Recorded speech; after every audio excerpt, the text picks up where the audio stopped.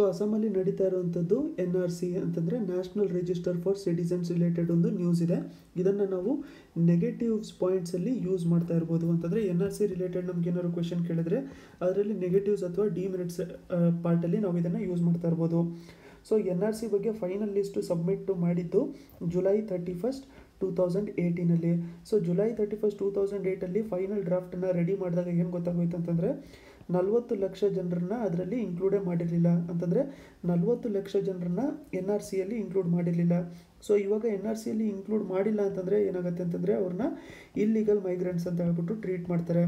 ಎಲ್ಲರೂ ಕೂಡ NRCಯಲ್ಲಿ ಇನ್ಕ್ಲೂಡ್ ಆಗಬೇಕು ಅಂತ ಅಂದ್ಕೊಂಡಿರೋದು. ಯಾಕಂತಂದರೆ NRCಯಲ್ಲಿ ಇನ್ಕ್ಲೂಡ್ ಆಗಿದ್ರೆ ಏನಾಗುತ್ತೆ, ಅವ್ರಿಗೆ ವೋಟಿಂಗ್ ರೈಟ್ಸ್ ಸಿಗುತ್ತೆ. ನೆಕ್ಸ್ಟು ಇವಾಗ ಸೋಷಲ್ ಸರ್ವಿಸಸ್ಸು ಅಥವಾ ಏನಾದ್ರು ಸ್ಕೀಮ್ಸ್ ಮಾಡ್ತಾ ಇರ್ತಾರಲ್ಲ, ವೆಲ್ಫೇರ್ ಸ್ಕೀಮ್ಸ್ ಎಲ್ಲ ಏನು ಮಾಡ್ತಿರ್ತಾರಲ್ಲ ಅದನ್ನೆಲ್ಲ ಅವೈಲ್ ಮಾಡ್ಕೋಬೇಕು ಅಂತಂದರೆ ಫಸ್ಟು ಇಂಡಿಯನ್ ಸಿಟಿಸನ್ ಆಗಿರಬೇಕು. ಸೊ ಅದಕ್ಕೋಸ್ಕರ ಇದು 40 ಲಕ್ಷ ಜನರನ್ನ ಏನು ರಿಜೆಕ್ಟ್ ಮಾಡಿದ್ರು ಅಥವಾ ಎಕ್ಸೆಪ್ಟ್ ಮಾಡಿರಲಿಲ್ವಲ್ಲ, ಸೊ ಆ ಟೈಮಲ್ಲಿ ಏನಂದಿದ್ರು ಅಂತಂದರೆ ಇವ್ರಿಗೆ ಸೆಕೆಂಡ್ ಚಾನ್ಸು ಕೊಟ್ಟಿರ್ತೀವಿ ನಾವು ಸೆಪ್ಟೆಂಬರಿಂದ ನಾವು ಇವರ ನೆಕ್ಸ್ಟು ರಿವ್ಯೂ ಆಗಿ ಅಪ್ಲಿಕೇಶನ್ಸ್ನ ಎಕ್ಸೆಪ್ಟ್ ಮಾಡ್ಕೊಳ್ಳೋಕ್ಕೆ ಸ್ಟಾರ್ಟ್ ಮಾಡ್ತೀವಿ ಅಂತ ಹೇಳ್ಬಿಟ್ಟು. ಸೊ ಯಾವ ರಿಲೇಟೆಡ್ ಅಪ್ಲಿಕೇಶನ್ ಸಬ್ಮಿಟ್ ಮಾಡಬೇಕು ಇದರಲ್ಲಿ ಅಂತಂದರೆ ಏನಾಗಿರುತ್ತೆ, ಇವಾಗ ನೀವು ಇಂಡಿಯನ್ ಸಿಟಿಸನ್ಸು ಇಲ್ವೋ ಅಂತ ಹೇಳ್ಬಿಟ್ಟು ತಿಳ್ಕೊಳ್ಳೋಕ್ಕೋಸ್ಕರ ಏನು ಮಾಡ್ತಾರೆ ಅಂತಂದರೆ ಇವಾಗ ಫ್ಯಾಮಿಲಿ ಟ್ರೀ ಅಂತ ನೋಡ್ತಾರೆ. ಫ್ಯಾಮಿಲಿ ಟ್ರೀ ಅಂತಂದರೆ first grand father ಯಾರಿದ್ರು, grand mother ಯಾರಿದ್ರು, next father ಯಾವ ಸಿಟಿಸನ್ನು, ಮದರ್ ಯಾವ ಸಿಟಿಸನ್ನು, ನೀವು ಯಾವ ಸಿಟಿಸನ್ನು, ನೆಕ್ಸ್ಟು ನೀವೇನಾದ್ರು ಬೇರೆ ಕಂಟ್ರಿಯ ಸಿಟಿಸನ್ ಆಗಿದ್ದು ನಿಮ್ಮ ಗ್ರ್ಯಾಂಡ್ ಫಾದರು ಅಥವಾ ಫಾದರ್ ಏನಾದರೂ ಇಂಡಿಯನ್ ಸಿಟಿಸನ್ ಆಗಿದ್ದರೂ ಕೂಡ ನಿಮಗೆ ಸಿಟಿಸನ್ಶಿಪ್ನ ಪ್ರೊವೈಡ್ ಮಾಡ್ತಾರೆ. ಈ ಥರ ಎಲ್ಲ ಪ್ರೊವೈಡ್ ಮಾಡೋಕ್ಕೆ ಡಾಕ್ಯುಮೆಂಟ್ಸ್ ಎಲ್ಲ ಸಬ್ಮಿಟ್ ಮಾಡ್ತಾ ಇರ್ತಾರೆ. ಸೊ ಫಸ್ಟ್ ಫೇಸಲ್ಲಿ ಏನು ಮಾಡಿದ್ರು ಅಂತಂದರೆ ಆಲ್ಮೋಸ್ಟ್ 40 ಲಕ್ಷ ಜನರನ್ನ ರಿಜೆಕ್ಟ್ ಮಾಡಿಬಿಟ್ಟಿದ್ರು.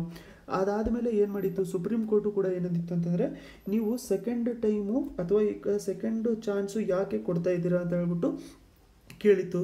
ಯಾಕೆ ಅಂತಂದರೆ ಇವಾಗ ಫಸ್ಟ್ ಟೈಮೇ ಫ್ಯಾಮಿಲಿ ಟ್ರೀ ಮ್ಯಾಚ್ ಆಗಿಲ್ಲ ಅಂತಂದರೆ ಸೆಕೆಂಡ್ ಟೈಮು ಯಾವ ಥರ ಮ್ಯಾಚ್ ಆಗುತ್ತೆ ಅಂತ ಹೇಳ್ಬಿಟ್ಟು ಸುಪ್ರೀಂ ಕೋರ್ಟ್ ಕೂಡ ಕ್ವೆಶನ್ ಮಾಡಿತ್ತು.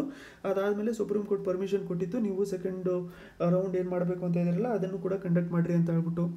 ಯಾಕೆ ಸುಪ್ರೀಂ ಕೋರ್ಟು ಸೆಕೆಂಡ್ ಟೈಮು ಕೊಡೋಕ್ಕೆ ರಿಜೆಕ್ಟ್ ಮಾಡಿತ್ತು ಅಂತಂದರೆ ಏನು ಮಾಡ್ಬೋದು, ಇವಾಗ ಕೆಲವೊಬ್ಬರು ಏನು ಮಾಡ್ಬೋದು ಅಂತಂದರೆ ತಮ್ಮ ಸಿಟಿಸನ್ಶಿಪ್ನ ಓವರ್ಲ್ಯಾಪ್ ಮಾಡಿಬಿಡ್ಬೋದು. ಅಂತಂದರೆ ಫೇಕ್ ಡಾಕ್ಯುಮೆಂಟ್ಸ್ನ ಯೂಸ್ ಮಾಡ್ಕೊಂಬಿಡ್ಬೋದು ದುಡ್ಡು ಕೊಟ್ಬಿಟ್ಟು. ಹೇಗೆ ಅಂತಂದರೆ ಇವಾಗ ಯಾರೋ ಬೇರೆ ಗ್ರ್ಯಾಂಡ್ ಫಾದರ್ ಇದ್ದಾರೆ ಅಥವಾ ಗ್ರೇಟ್ ಗ್ರ್ಯಾಂಡ್ ಫಾದರ್ ಇದ್ದಾರೆ ಅಂತ ಅಂದ್ಕೊಳ್ಳಿ. ಇವಾಗ ಬೇರೆಯವರು ಯಾರೋ ಸಿಟಿಸನ್ನೇ ಅಲ್ಲ, ಅವ್ರು ಏನು ಮಾಡ್ಬೋದು ಅಂತಂದರೆ ಇವರೇ ನಮ್ಮ ಗ್ರೇಟ್ ಗ್ರ್ಯಾಂಡ್ ಫಾದರ್ ಅಂತ ಹೇಳ್ಬಿಟ್ಟು ಇವರ ಮಗನ ಹತ್ರ ಅವರು ಈ ಥರ ಡಾಕ್ಯುಮೆಂಟ್ಸ್ನ ಇವರಿಗೆ ಅಮೌಂಟನ್ನ ಪೇ ಮಾಡಿಬಿಟ್ಟು ಇವ್ರ ಹತ್ರ ಈ ಥರ ಡಾಕ್ಯುಮೆಂಟ್ಸ್ನ ಇಸ್ಕೋಬೋದು. ಆವಾಗ ಏನಾಗುತ್ತೆ ಅಂತಂದರೆ ಸೆಕೆಂಡ್ ರೌಂಡಲ್ಲಿ ಇವ್ರದ್ದು ಗ್ರ್ಯಾಂಡ್ ಫಾದರು ಇಂಡಿಯನ್ ಸಿಟಿಸನ್ನೇ, ಸೊ ಇವ್ರಿಗೂ ಕೂಡ ಇಂಡಿಯನ್ ಸಿಟಿಸನ್ಶಿಪ್ನ ಕೊಡ್ಬೋದು ಅಂತ ಹೇಳ್ಬಿಟ್ಟು ಆಗಿತ್ತು. ಆದರೆ ಏನಾಗುತ್ತೆ ಅಂತಂದರೆ ಈ ಥರ ಫೇಕ್ ಸಿಟಿಸನ್ಶಿಪ್ ಪ್ರೊವೈಡ್ ಮಾಡೋದೇ ಆಗುತ್ತೆ ಅಂತ ಹೇಳ್ಬಿಟ್ಟು ಸುಪ್ರೀಂ ಕೋರ್ಟು ಮುಂಚೆನೇ ಅನಲೈಸ್ ಮಾಡಿ ಹೇಳಿತ್ತು. ಆದರೂ ಕೂಡ ಇವಾಗ ಸೆಕೆಂಡ್ ಟೈಮು ಇವರು ಅಲೌ ಮಾಡೋಕ್ಕೆ ಸ್ಟಾರ್ಟ್ ಮಾಡ್ಕೊಂಡ್ಬಿಟ್ಟಿದ್ದಾರೆ. ಆ ಟೈಮಲ್ಲಿ ಅಲೌ ಮಾಡೋಕ್ಕೆ ಇನ್ನೂ ಆಲ್ಮೋಸ್ಟು 25 ಸೆಪ್ಟೆಂಬರಿಂದ ಇದು ರೆಕಮೆಂಡೇಷನ್ಸ್ ತಗೊತಾರೆ.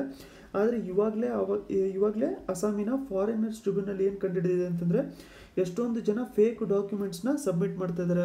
ಫೇಕ್ ಡಾಕ್ಯುಮೆಂಟ್ಸ್ ಅಂತಂದರೆ ಯಾವ ಲೆವೆಲಲ್ಲಿ ಫೇಕ್ ಅಂತಂದರೆ ಆಲ್ಮೋಸ್ಟು ಅದರ ನಂಬರ್ಸ್ ಎಲ್ಲ ಏನು ಮೆನ್ಷನ್ ಮಾಡಿರ್ತಾರಲ್ಲ, ಎಕ್ಸಾಂಪಲು ಯಾವುದೋ ಒಂದು ಕಾರ್ಡ್ ಅಥವಾ ಡಾಕ್ಯುಮೆಂಟ್ಸ್ ಇದೆ ಅಂತ ಅಂದ್ಕೊಳ್ಳಿ, ಆಲ್ಮೋಸ್ಟ್ ಒಂದು 10 ಡಾಕ್ಯುಮೆಂಟ್ಸ್ ಇದೆ. ಆ 10 ಡಾಕ್ಯುಮೆಂಟ್ಸಲ್ಲಿ ಯಾವ ಡಾಕ್ಯುಮೆಂಟ್ಸ್ ಆದರೂ ಕೂಡ ಸಬ್ಮಿಟ್ ಮಾಡ್ಬೋದು, ಯಾವುದಾದ್ರು ಒಂದು ಡಾಕ್ಯುಮೆಂಟ್ನ ಕೂಡ ಸಬ್ಮಿಟ್ ಮಾಡ್ಬೋದು. ಎಕ್ಸಾಂಪಲು ಹೌಸ್ ಸೇಲ್ ಡೀಡ್ ಇರ್ಬೋದು, ನೆಕ್ಸ್ಟು ಡ್ರೈವಿಂಗ್ ಲೈಸೆನ್ಸ್ ಇರ್ಬೋದು. ಈ ಥರ ಆಲ್ಮೋಸ್ಟ್ ಒಂದು 10 ಡಾಕ್ಯುಮೆಂಟ್ಸ್ ಇದ್ದಾವೆ. ಫಸ್ಟ್ ಏನಿತ್ತು ಅಂತಂದರೆ 15 ಡಾಕ್ಯುಮೆಂಟ್ಸು ಮೆನ್ಷನ್ ಮಾಡಿದರು. ಆದರೆ ಸುಪ್ರೀಂ ಕೋರ್ಟ್ ಬಂದುಬಿಟ್ಟು 15 ಡಾಕ್ಯುಮೆಂಟ್ಸಲ್ಲಿ 5 ಡಾಕ್ಯುಮೆಂಟ್ಸ್ನ ರಿಜೆಕ್ಟ್ ಮಾಡಿಬಿಡ್ತು. ಅಂತಂದರೆ ಈ ಡಾಕ್ಯುಮೆಂಟ್ಸ್ಗಳನ್ನ ಆರಾಮಾಗಿ ಟೇಂಟ್ ಮಾಡಿಬಿಡ್ಬೋದು ಅಥವಾ ಟ್ಯಾಂಪರ್ ಮಾಡಿಬಿಡ್ಬೋದು. ಅದಕ್ಕೆ ಇದನ್ನು ಏನು ಇನ್ಕ್ಲೂಡ್ ಮಾಡಿಬಿಡಿ, ಮಿಕ್ಕಿದ್ದು 10 ಡಾಕ್ಯುಮೆಂಟ್ಸ್ ಎಲ್ಲ ಏನಿದೆಯಲ್ಲ ಅದನ್ನು ಇವಾಗ ಎಕ್ಸೆಪ್ಟೇಬಲ್ ಇದೆ ಅಂತ ಹೇಳ್ಬಿಟ್ಟು ಸುಪ್ರೀಂ ಕೋರ್ಟು ಹೇಳಿತ್ತು. ಆದರೆ ಇವಾಗ ಫಾರಿನರ್ಸ್ ಟ್ರಿಬ್ಯುನಲ್ ಏನು ಕಂಡಿಡಿದೆ ಅಂತಂದರೆ ತುಂಬಾ ಜನ ಏನು ಮಾಡ್ತಿದ್ದಾರೆ, ಇದರಲ್ಲಿ ಫೇಕು, ಫೋರ್ಸ್ಡು ಮತ್ತು ಟ್ಯಾಂಪರಿಂಗ್ ಮಾಡ್ತಾ ಇದ್ದಾರೆ ಡಾಕ್ಯುಮೆಂಟ್ಸಲ್ಲಿ ಅಂತ ಹೇಳ್ಬಿಟ್ಟು ಇವಾಗ ಮೆನ್ಷನ್ ಮಾಡಿದ್ದಾರೆ. ಇವಾಗ ಮತ್ತೆ ಮುಂದೆ ಬರುವಂಥ ದಿನಗಳಲ್ಲಿ ಈ 40 ಲಕ್ಷ ಜನರಲ್ಲಿ ಎಷ್ಟು ಜನರನ್ನ ಎಕ್ಸೆಪ್ಟ್ ಮಾಡ್ತಾರೆ, ನೆಕ್ಸ್ಟು ಯಾವ ಬೇಸಿಸ್ ಮೇಲೆ ಎಕ್ಸೆಪ್ಟ್ ಮಾಡಿರ್ತಾರೆ, ಯಾವ ಥರ ಹೊಸ ಡಾಕ್ಯುಮೆಂಟ್ಸ್ನ ಎಕ್ಸೆಪ್ಟ್ ಮಾಡಿರೋದು ಅಂತ ಹೇಳ್ಬಿಟ್ಟು ನಮಗೆ ಗೊತ್ತಾಗುತ್ತೆ. ಆವಾಗಲೂ ಕೂಡ ಒಂದ್ಸರಿ ನಾವು ಡಿಸ್ಕಸ್ ಮಾಡೋಣ. ಇವಾಗ ನೀವೇನು ನೆನ್ಪಿಟ್ಕೊಂಡಿರ್ಬೇಕು ಅಂತಂದರೆ ಈ ಥರ ಫೋರ್ಜರಿ ತುಂಬ ಆಗೋ ಚಾನ್ಸಸ್ ಇದೆ. ಇವಾಗಲೇ ಫಾರಿನರ್ಸ್ ಟ್ರಿಬ್ಯುನಲ್ಲೂ ಕೂಡ ಈ ಥರ ಚಾನ್ಸಸ್ಸು ತುಂಬ ಕಂಡುಹಿಡಿದಿದೆ ಅಂತ ಹೇಳ್ಬಿಟ್ಟು ನೀವು ಆನ್ಸರ್ ರೈಟಿಂಗಲ್ಲಿ ಮೆನ್ಷನ್ ಮಾಡ್ಕೊಂಡ್ಬಿಡ್ಬೋದು. ಅನ್ಅಕಾಡೆಮಿಲೂ ಕೂಡ ಕೋರ್ಸಸ್ ಇದ್ದಾವೆ. unacademy.com ಅಂತ ಹೋಗ್ಬಿಟ್ಟು ಅಲ್ಲಿ ದೀಪಕ್ ಚೌಹಾನ್ ಅಂತ ನೀವು ಸರ್ಚ್ ಮಾಡಿದ್ರೆ ಈ ಎಲ್ಲ ಕೋರ್ಸಸ್ಸು ಸಿಗುತ್ತೆ.